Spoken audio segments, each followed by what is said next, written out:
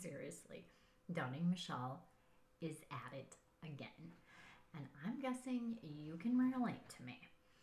I find that anytime I'm about to break through or level up, doubting Michele begins to work overtime in my mind. Hello, if we haven't met before, my name is Michele and welcome to my channel, or welcome back to my channel today. So for me, anytime I'm exceeding my goals or I'm feeling extra proud of myself, of my decisions, and at peace just in general with my life, that voice of doubt begins to flare up and get really loud. My voice of doubt, she has no mercy. She starts to bring up all my failures of the past instead of looking forward to all of my possibilities. You see, my doubting Michele, she's that scared little girl that doesn't want to stick out. No, friend, she is that little girl that doesn't want to draw any attention to herself for fear that she'll be teased or even laughed at. It's the Michele that doesn't believe in her possibilities. It's the Michele that is not confident and thankful for her very own healthy skin. It is the Michele that doesn't believe with her whole heart that God has her back. And she's so silly to believe these things. Do you know that voice of doubt that I'm talking about? That voice that tries to limit you from your greatness? That voice that's in your head that doesn't want you to get out of your comfort zone for that fear of judgment or rejection?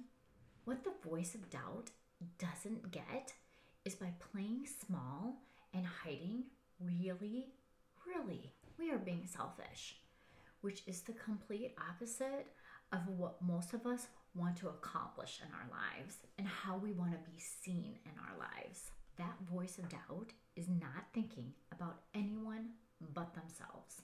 They're caught up in their own made-up thoughts. They're either stuck in the past or they're too worried about what's going to happen in the future. For me personally, these days, I catch on to her tricks pretty quickly. I pick up what she's laying down and I laugh about it and I examine every single doubt, every single limiting thought that she has. And when this comes up, I ask myself, is this true? Is this what I truly believe about myself? Or is it my fears? I chuckle at doubting Michele and thank her so much for keeping me safe. Then I gently remind her that the Lord gave her everything, absolutely everything she needs to be an amazing wife, mother, friend, daughter, sister, business owner, and life coach. Friend, how do you handle that voice of doubt?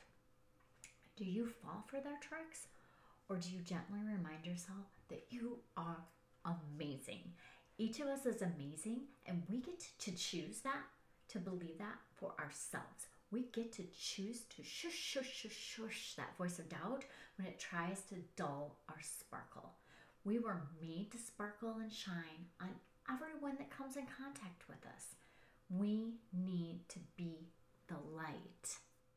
Yes, we need to be the light that people are pulled to when they have their own voice of doubt, when they need to feel loved, cared for, and appreciated.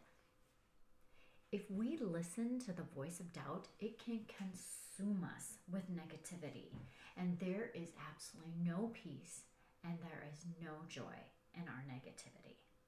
Friend, if you need that person in your life to shush the voice of doubt until you're able to do it for yourself, I invite you to apply to work with me. The link for my private coaching application is down below. Thank you so much for your time. I appreciate you. Thanks for watching, and I look forward to seeing you next week.